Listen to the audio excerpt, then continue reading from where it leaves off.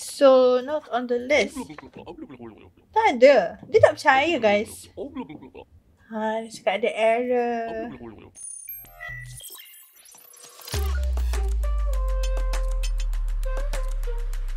Assalamualaikum. Penyamar Pecah Masuk Bangunan. Kalini Raya bekerja sebagai penjaga bangunan lagi. Nak jumpa penyamar yang menyerupai penduduk sebenar tu tak senang. Kuat berlakon, macam-macam perangai dan telatah yang penyamar cuba untuk masuk ke bangunan. Penonton yang disayangi, marilah kita jadi penjaga pintu bangunan yang terbaik. Dan jangan lupa subscribe, like, comment, share video ni. Selamat menonton dan semoga terhibur. Assalamualaikum and hi everyone. I hope you guys are doing well. So hari ni kita akan main That's Not My Neighbor. Okay, kita just akan check setting kita English, full screen, music. Okay, so let's... Okay, by the way, dah ada new update about the nightmare mode. So, kita akan tengok. Adakah kita akan tengok balik? Kita tengok je lah Maybe dah ada video baru ke? Okay, ni adalah untuk... Apa ni cakap? Atas... Yo! Kita adalah penyambut tetamu yang baru. So, kita yang akan tentukan sama ada kita akan bagi diorang masuk ataupun tidak. Dan mungkin diorang ni adalah doppelganger. Apa orang panggil bahasa Melayu? Lupa dah. Doppelganger tu muka yang sama. Apa orang panggil? Yang menyerupai, yes. So, ada yang memang nampak diorang ni tak boleh nak berlakon lah. Nampak sangat imperfection tu. So kita kena check detail-detail jiran dan ingat ada checklist untuk setiap jiran. Kita tak boleh terlepas apa-apa maklumat. Ini agak garang ya. Kini adalah structure office kita sekarang. Dia akan beritahu kita macam mana kita akan bekerja. Ingatlah sikit-sikit dulu. Okay, ada tingkap security. Jangan lupa kita kena observe orang yang nak masuk ke bangunan tu. Okay. Ke sebelah kanan kita ni ada file ataupun folder dan maklumat pasal jiran kita. Ikut diorang punya floor ataupun tingkat. Dan jangan lupa checklist kita. Untuk check satu-satu yang dah ada kat depan muka kita. Oh, okay. Dekat sini kita akan dapat dokumen. Daripada macam peti surat kecil ni. Diorang akan letak dalam tu. Dan kalau kita rasa diorang ni adalah doppelganger, jangan bagi masuk. Kalau dia adalah bukan doppelganger, bagi dia masuk. Dan kalau kita rasa dia adalah doppelganger, dia ni macam ada masalah sikit, kita nampak dia menyerupai tapi bukan orang ataupun jiran kita, kita boleh panggil DDD 3312. Ini adalah DDD. Wah, kali ni kita kerja keras ya guys. Kerja kita bukan main-main dah. So ni adalah Henry. Ingat Henry lagi ya. Henry masih sama.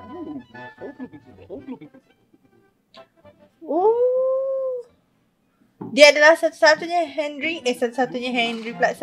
doppelganger yang tak dimamatimi oleh doppelganger. So jadilah macam Henry ataupun lagi bagus daripada Henry. So jomlah kita start. I rindu. Hai. Terima kasih. Saya baru je nak datang bekerja. Ni hari pertama saya bekerja. Okay, kali ni nampaknya diorang punya explanation lagi detail ya. Wow, setiap hari kita akan ada list orang yang request untuk masuk bangunan. Kalau boleh, individu ni concentrate. Okay, sama je dengan yang tadi dia beritahu. Kita ada checklist dan kita akan check setiap satu soalan. Kalau kita ada apa-apa nak tanya, kita boleh tanya pasal ID diorang dan juga surat kebenaran masuk. Oh, jangan lupa check expiration date diorang Okay, sekarang adalah Februari 1955. Okay, kalau date tu dah expired, maknanya diorang dah pegang ke. Ingat bulan 2, 1955. Milkman. Hello. Hi Milkman. Jap. First kita tengok dia ada tak? Francis Moses. Muka sama. Kita tengok dulu entry request dia. Okay, nama sama. Tingkat. Tingkat berapa ni? 3-2. Let's go guys. 3-2 Francis Moses. Dia betul. Dia milkman. Hidung panjang. Dagu runcing. Mata dia penat. Ada eye bag. Ada rambut pendek dan pakai topi. Nampaknya dia ada kriteria tu. Okay. Tarikh ya guys. Tarikh. 1964. Okay, tak expired lagi. Kita tanya dia soalan lah. ID dia ada. Appearance dia sama. Entry request ada dalam list. Tapi sabar. I nak call. Disebabkan korang kalau dia tengah bunyi mercon tu buat macam tak dengar. 4122. Okay. 4122. Kenapa I nak call? Sebab kemungkinan dia tak ada roommate. Dia tak ada isteri. Dia tak ada housemate. So kalau dia jawab, okay, bukan. So dia boleh masuk. Semua dia ada. Dipersilakan. Yes.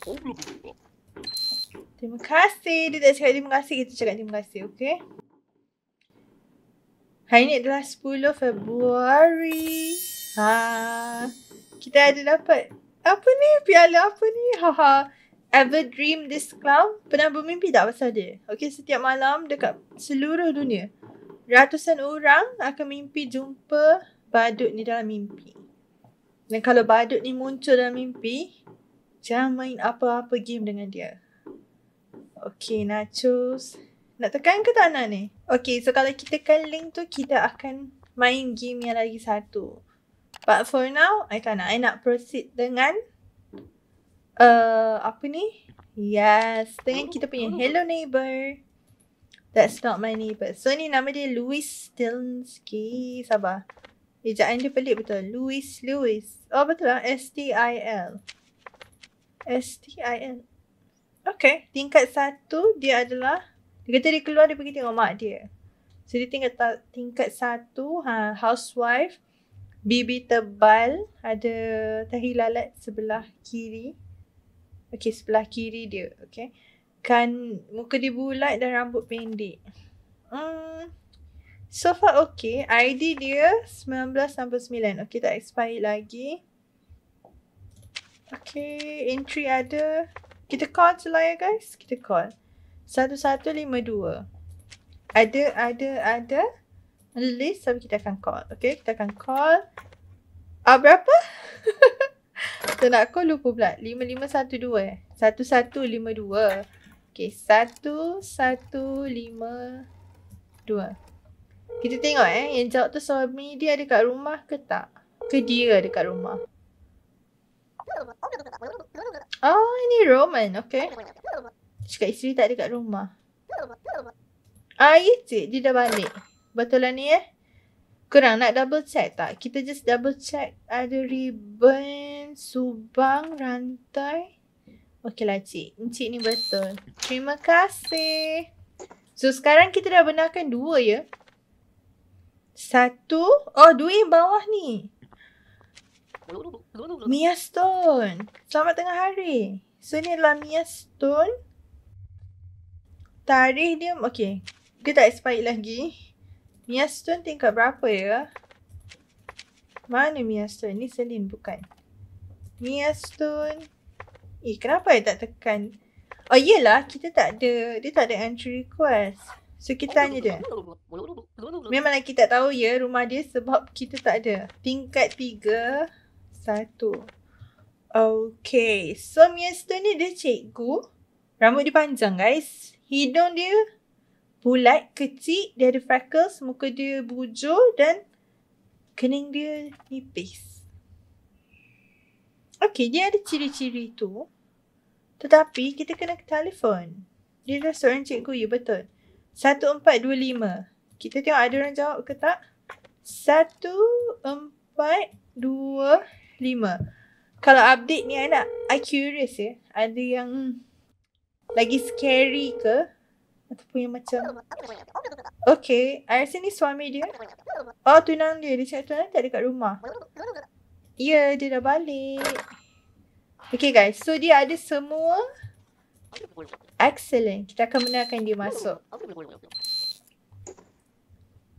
Alright guys. Nampaknya hari ni smooth ya. 1, 2, 3. Tidak, tolong saya. Awak ingat, kelakar lah dia ni. Tahu tak kelakar? Okay, first kita akan call. Tengok gambar dia. Tiba-tiba dia macam gemuk dekat sini. Okay, kita akan call 3, 2. Francis Moses. 4, 1, 2, 2. I dah tahu dah, ini bukan dia. Tapi I just nak make sure yang tadi tu yang betul. Hello. Kalau tak ada orang jawab, mana yang tadi tu dah. Hai, so yang tadi tu betul. Thank you.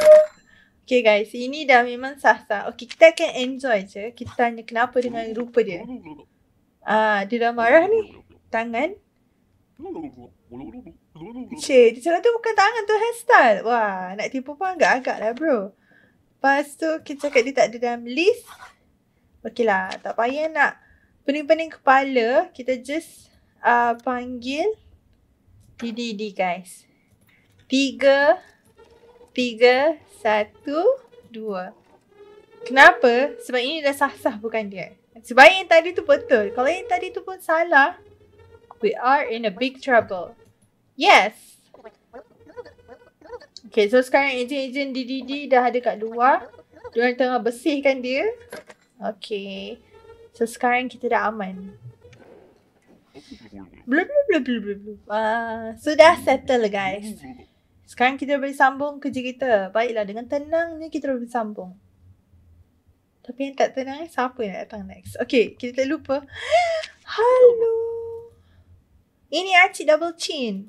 Siapa? Acik? Okay. Nama dia pun cappuccino guys. Kan? Cappuccino. Raftelin cappuccino. 3, 4. Raftelin cappuccino. Dia adalah, okay, dia cakap dia keluar pergi tengok mak ayah dia. Okay, kad dia tak expired lagi. Sabar. Okay, logo pun betul. 3, 2. 3, 4 ke? 3, 4. 3, 2 pula. 3, 4. Raftelin cappuccino. Dia housewife. Muka panjang. Hidung besar. Rambut lurus. Oh, tapi dia ambil rambut dia pendek ya. Dan dia pakai headband. Okay, sama-sama. Marilah kita call husband dia. Alf Cappuccino 4258. Agak-agak husband dia akan jawab ke tak? Kalau dia cakap dia tak ada expect any visitor sekarang, habislah. Yes, Alf. Okay, cakap isteri tak ada kat rumah. Okay. Kemungkinan ini memang dia. Okay. Kita check ni tak ada masalah. Entry request pun tak ada masalah. So, dan dia memang dalam list. So, kita akan bagi dia masuk. So, funnya sekarang, kita dah dapat. Wow. Hari ni sangat bagus. 1, 2, 3, 4 ni dah settle. Kita tinggal Albert. Albert! Adakah ni dia? Tapi Albert, mana entry request? Dia tak ada entry request. Dia lupa dah nak tunjuk. So rumah dia 1, 2. Dia cakap dia kerja sebagai tukang kasut. Albert Sky Pitchman. Marilah kita tengok 1, 2. Oh, ini siapa abang dia? Oh, dua-dua kerja sama. Tapi satu muka panjang, satu muka janggut dia ke atas guys. So ni Albert. Sekejap kita tengok muka dia. Ya betul. Okay. Ni memang betul dia. Alright, appearance dia sama. Dan moustache, long face, big nose. I nak call 2668. Kita tengok dulu. Ini abang dia ke? Adik dia ke? Tak tahu. Ke ini bukan dia? Loh, tak ada orang jawab. Guys, sabar. I salah tekan ke? 2688. Jangan cakap tak ada. Tak ada orang kat rumah. Habislah guys. Tak ada orang kat rumah macam mana ni? 2668. Sabar. I salah tekan ke? 2668. Lah, I salah nombor. Sorry. Adakah abang dia kejawab? Ya, abang dia jawab guys. Betul lah diorang adik-beradik. Okay, so sabar. I tekan something tadi. Gambar dia gini. Okay. Okay. I rasa ni dia. Dan buat hari ni dah cukup dah. Kita dah ada 5 dah guys. Albert Sky. Guys, dia tak ada dalam list ke apa dia masuk? Tak apalah, kita check juga Ini dia baru balik shopping guys. McClure, Rude Boys. 3. Mustache, big nose, goatee and always wear a hat. Okay, dia ada rupa. Tapi dia tak dalam list. So, not on the list. Tak ada. Dia tak percaya guys. Dia cakap ada error. Kita racak lah cik. Tak ada. Encik ni.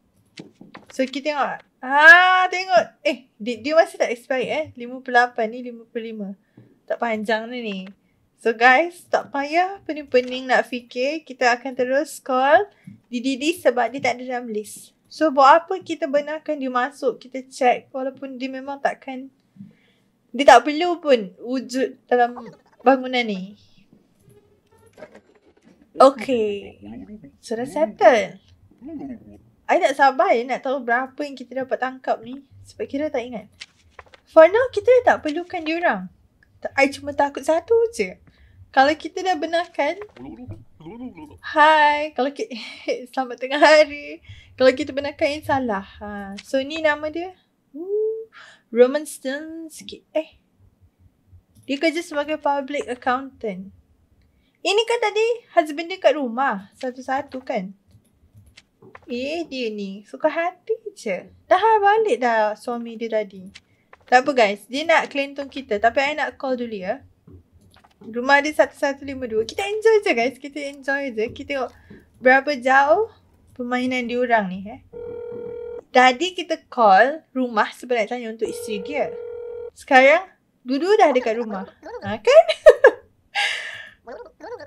Kan dia cakap isteri dia dan dia ada kat rumah. So ini walaupun I dah sure tadi, I hampir-hampir nak benarkan silap ya. So kita akan terus call Didi, tak payah buang masa. Tangkap je semua ni. Habiskan diorang. Jawablah cepat. Okay. So kita dah settle. You can continue. Baiklah, kita akan sambung lagi kerja kita. I terfikir berapa gaji kita actually kerja kat sini. Kerja ni sangat bahaya ya, risky. Oh, apa dah jadi? Dah habis. So, marilah kita tengok summary kita. Doppelganger yang kita dapat cakap 3. Kita berjaya tak bunuh mana-mana jiran guys. Rank kita apa? S. S tu apa? Details ni tak ada details ya. Oh, kita tak ada benarkan siapa-siapa masuk. Gitu guys, gitu. Rank kita S. Kejap. I nak tengok option. Silap. Record. So, rank kita S. Wow. Kita achievement kita power ya. So, kita ada S. Kita lagi bagus pada Henry. Dan unlikely make a clown alive. Mesti kita dah habis guys. So, nampaknya update yang baru ni kita masih lagi tak jumpa doppelgangers yang macam scary. I rasa yang kita jumpa last tadi tu yang agak pelik yang ada mata tu. Itu pun kita dah pernah jumpa dekat video-video sebelum ni. Tapi apa pun kita first time dapat rank S. Okay, I rasa good job. Kita dapat lagi bagus pada Henry. Dan kita tak benarkan doppelgangers masuk. Dan kita tak mematimi ataupun bumuh-nuhmuh mana-mana jiran. Okay korang, itu sahaja untuk video kali ini. Dan kalau korang enjoy macam biasa, jangan lupa subscribe, like, comment dan share. See you guys in the next video. Assalamualaikum.